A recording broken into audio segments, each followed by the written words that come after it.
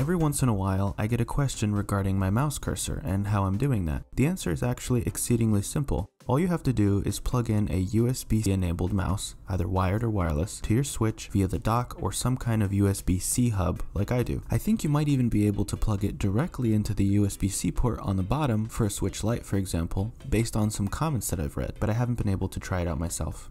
There are actually several ways to control the programming screen. You can see them by getting to the controls panel in the pause menu, including this pointer cursor, which I've been using a bit more lately. With the directional buttons, you can actually use it for precise inputs and better pixel art in the texture nodon.